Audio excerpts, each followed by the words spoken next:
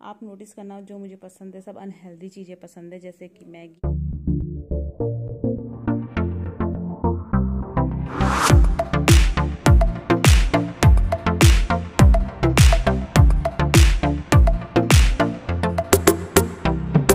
Hello, a very good and fresh morning to everyone. कैसे हैं आप सभी? और आज मैं आपके साथ शेयर करने जा रही हूँ अपनी मंथली ग्रोसरी शॉपिंग की मैंने क्या क्या करा है। हमने जो शॉपिंग करी है वो रिलायंस मार्ट से करी है। वहीं से हम करते हैं, हमें बहुत अच्छा लगता है क्योंकि रिजनेबल कॉस्ट में हर चीज़ हमें पड़ जाता है। तो मैं तो यही सजेस्ट करूँगी कि वहीं से शॉपिंग वगैरह करा करें। और वैसे तो ऑनलाइन शॉपिंग भी बहुत अच्छी होती है, लेकिन हम करते नहीं है क्योंकि यहाँ पे इतनी फैसिलिटीज़ नहीं है ऑनलाइन की, इसलिए नहीं करते हैं। और तो मैं दिखाती हूँ कि हमने क्या क्या लिया और क्या क्या नहीं लिया और क्यों नहीं लिया, मैं वो भी बताऊँगी। तो जो कि एक मंथली शॉपिंग में वो होनी चाहिए चीज़ें। तो चलिए आइए मेरे साथ। तो आपको बता दूं कि मैं पहले ना जो ये अपनी शॉपिंग दिखा रही थी ना, ग्रोसरी शॉपिंग, यहाँ दिखा देती हूँ आपको। यहाँ पे तो यहाँ टेबल पे इन्होंने कब्जा कर लिया है, तो अब मैं यहाँ पे दिखा रही हूँ। तो आइए दिखाती हूँ। तो ये है मेरी शॉपिंग महीने की। चलो एक्सप्लेन करते हैं। तो दोस्तों, जैसे कि आप यहाँ देख रहे हो, दाल नहीं है, चावल नहीं है, आटा नहीं है, क्योंकि जो ये चीज़ें हैं, ये चीज़ें ना हम लोग जैसे दाल होती है, जो दालें वो तो हम लोग रामनगर से लाते हैं। यहाँ से 2-3 किलोमीटर दूर पड़ता है।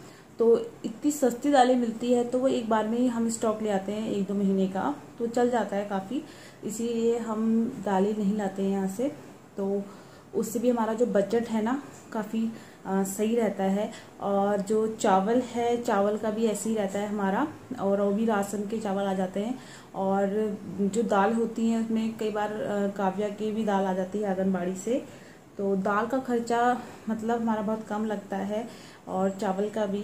और जो गेहूं है वो हम लोग साल में ले लेते हैं, फिर उसको हम धीरे धीरे पिसाते रहते हैं। जैसे कि आप देख ही रहे थे पीछे कि मैं गेहूं धो रही हूँ, सुखा रही हूँ, यानी हम आटा यूज़ नहीं करते हैं। तो ये है हमारी मंथली शॉपिंग, ग्रोसरी शॉपिंग। तो चलो एक एक करके बताती हूँ।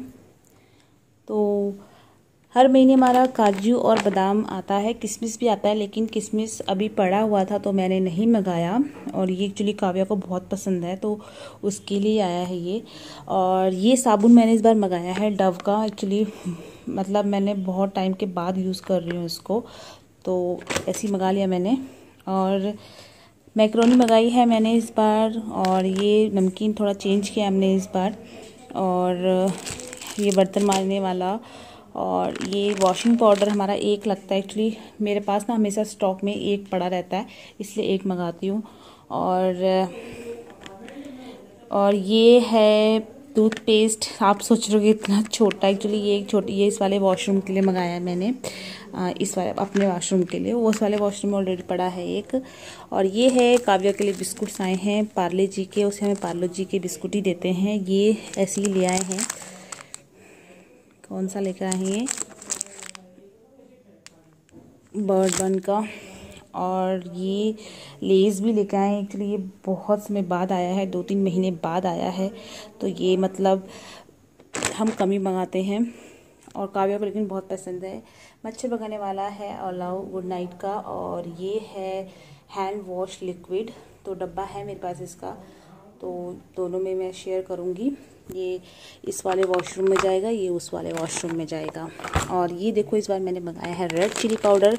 इसमें हम बहुत कम यूज़ करते हैं, लेकिन कलर कभी कभी ऐसी कुछ डिश बनानी होती है ना जिसमें बहुत ज़रूरी होता है, इसीलिए मैंने मंगा लिया इस बार।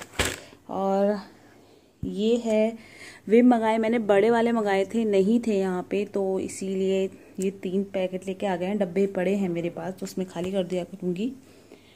और मैंने मंगाई है चाय। तो इस बार टाटा टी की, हमारा ऐसा कोई फिक्स नहीं है कि हम यही चाय पीते हैं, ऐसा नहीं है, कोई भी चाय पी लेते हैं। इतना चाय में इंटरेस्ट नहीं है इसीलिए। और ये देखिए मस्टर्ड ऑयल मंगाया। हम रिफाइंड ऑयल हमेशा अवॉइड करते हैं। जो ये मस्टर्ड ऑयल है ना दोस्तों, स्कूटर कंपनी का है, मुझे बहुत अच्छा लगता है, इसीलिए ही मंगाती हूँ मैं।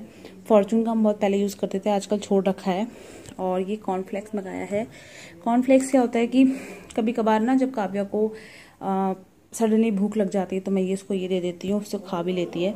और ये है टी टाइम के लिए रस, जो शायद आज खुल सकता है टी टाइम में।